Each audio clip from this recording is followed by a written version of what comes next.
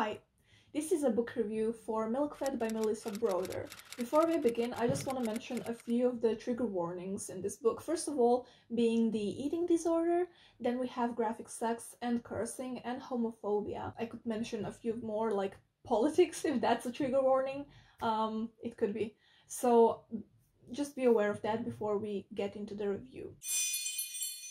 Milk Fed is following Rachel, a woman living in LA who is dealing with an eating disorder. She also is from a Jewish upbringing but is not very religious, which comes into play when she falls in love with another woman who is from a strict religious Jewish family. There is also a contrast between Rachel's anorexic body and Miriam's obese body that Rachel is afraid of becoming. And at the center of these two contrasting narratives, we have the love affair between the two women, and we are asking ourselves, will Rachel overcome her eating disorder, and will Miriam choose Rachel over her strict Jewish family? So the reason I picked this book up is because I was expecting something along the lines of The Miseducation of Cameron Post, which is one of my favorite books, and I thought Milk Fed would also have this contemporary coming-of-age vibes and a love story between two women and overcoming an eating disorder and like optimistic vibes, cozy vibes, spring vibes maybe. However, I got a cynical, almost nihilistic look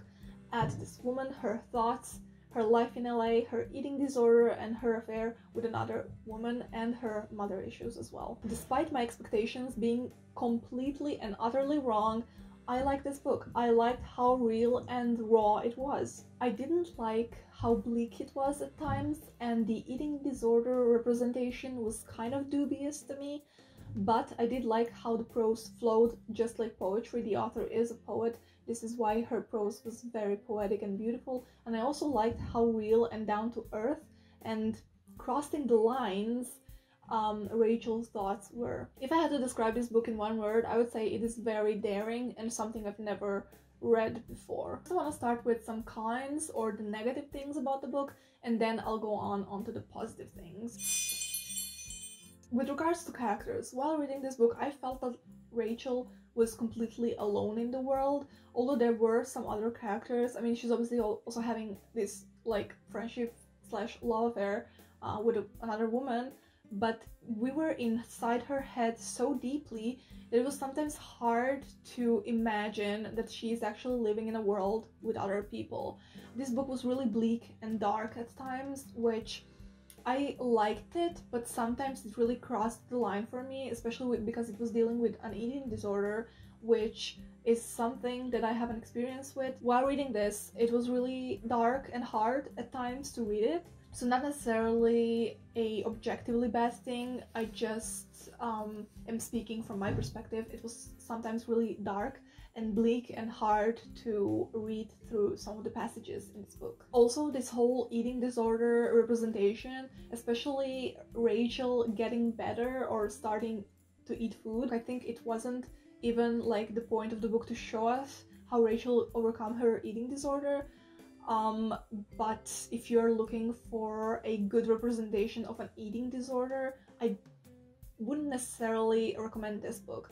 I mean, I think that her disorder was really nicely shown. I mean, it's really accurate how a person having an eating disorder thinks, but the recovery part of it, if that could be considered recovery in this book, wasn't that accurate. Maybe a bit too fast. The second half of the book kind of downplayed the eating disorder and focused more on the affair of the two women, which I liked how it was written, but overall, when I'm thinking about it, the eating disorder representation may not be as well done as I was expecting. I also have to mention that Rachel's gaze on Miriam, like how she saw her body, how she described Miriam's body, may be offensive for some people.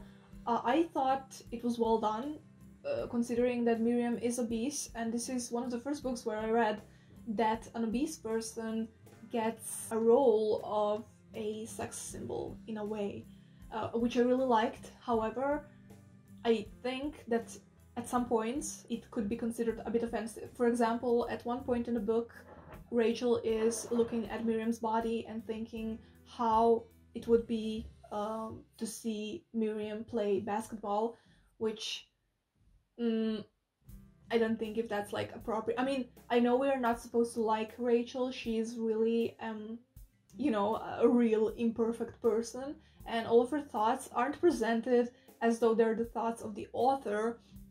They're very clearly the thoughts of Rachel, and Rachel does have an eating disorder. She does have this fear of becoming fat. So if she sees another person who has a big body, basically the body that Rachel is fearing, it is realistic that she would think kind of, you know, in such a way about Miriam. But on the other hand, Rachel, you know, falls in love with Miriam, and she does find her sexually attractive. So these two things are kind of, they don't go together for me in this book, because on the one hand we have Rachel fearing and not wanting to be like Miriam, and on the other she's worshipping Miriam's body. She's really finding it sexually attractive. So these two things were kind of questionable to me. I didn't understand how they would go hand in hand. So another thing I want to mention is that this book had a lot of references, especially like LA/America references that I didn't understand.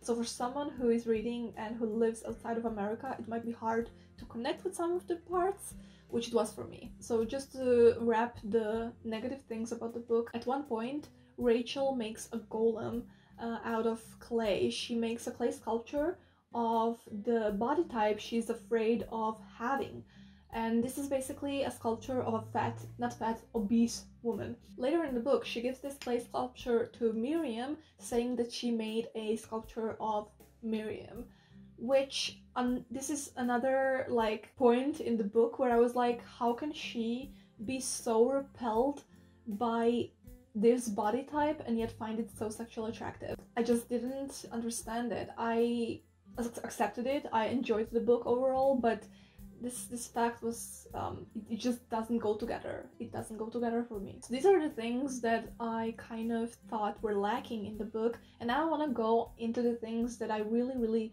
was glad of and I thought were the strongest in this book. So this book, to say the least or the most, is not a romance book, and I was really glad it wasn't. It wasn't a romantic book at all. It showed the relationship, or maybe it would be more like accurate to say the affair between Rachel and Miriam, which I really enjoyed. I enjoyed how real and down to earth it was. We got to see these small moments in a friendship and a glowing romance between two same-sex people in such a, I don't know, realistic way, like an awkward way. Of course, the strongest area of this book was the narrator's voice. Rachel's voice was so distinct, so strong, and it was hers, her own voice. I could not see the author, hear the author in the narrative. It was Rachel. Everything that was said, every thought we saw, every sexual fantasy we saw, it was so Rachel. And I really like that. So Rachel's mind is not a nice place to be. It is a really depressing place full of anxiety, sarcasm, irony, maybe nihilism as well, and judgment of other people, of other things. She is not a lovable person. She is just a real person.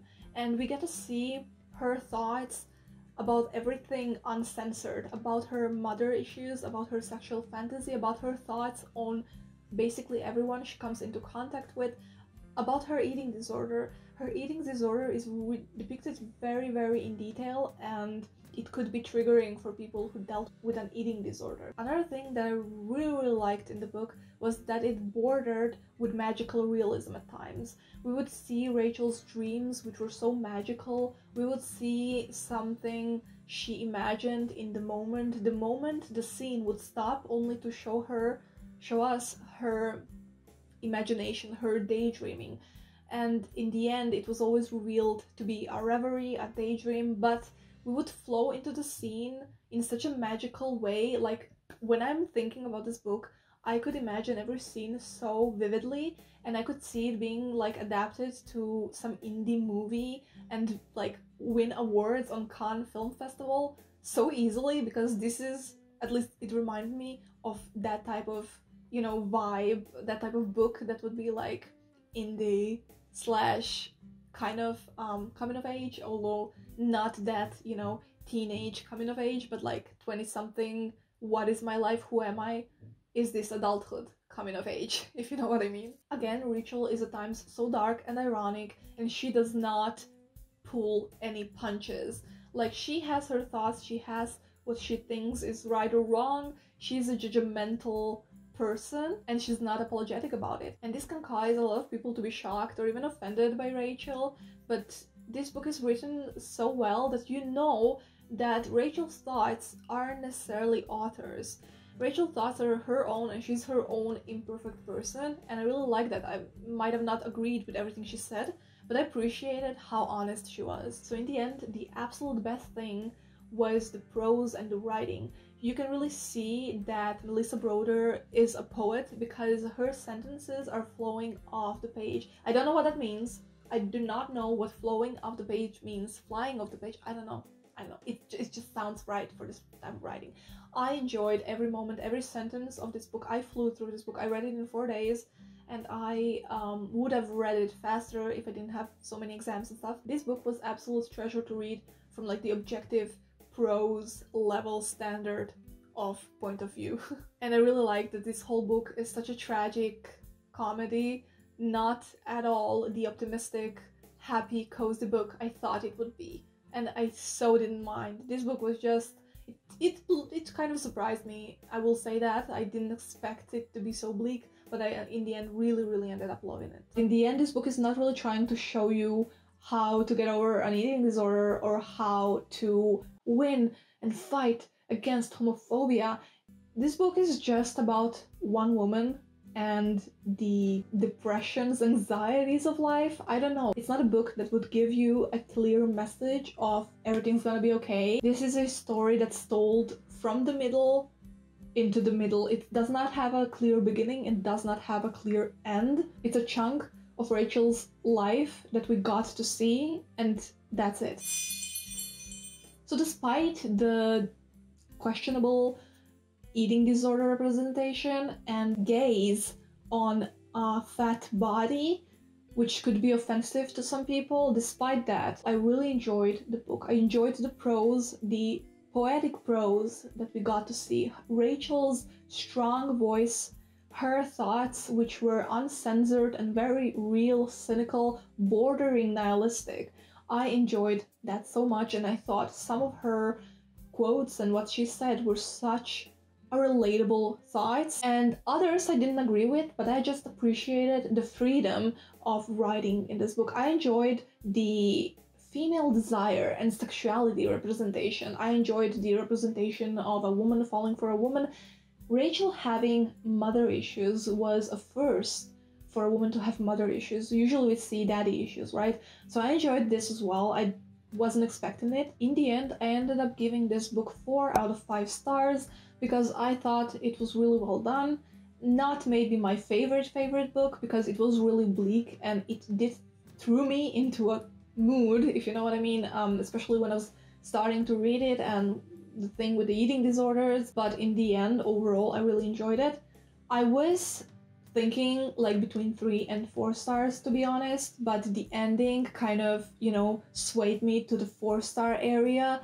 I was thinking 3 stars because of these negative things that I already mentioned, like the eating disorder representation and the gaze upon an obese body, which was bordering on worship and also bordering on disgust at the same time. I can't explain that. Anyway, I ended up giving it 4 stars and I really enjoyed it, and I might consider giving Melissa Broder another try with her earlier book, Pieces, if this is how precious. I don't know how you say it in English. Anyway, if you've read the book, I would love to hear what you thought about it and if you would consider reading it if you haven't read it already. So if you haven't already, please subscribe to my channel and I will see you in my next video. Bye!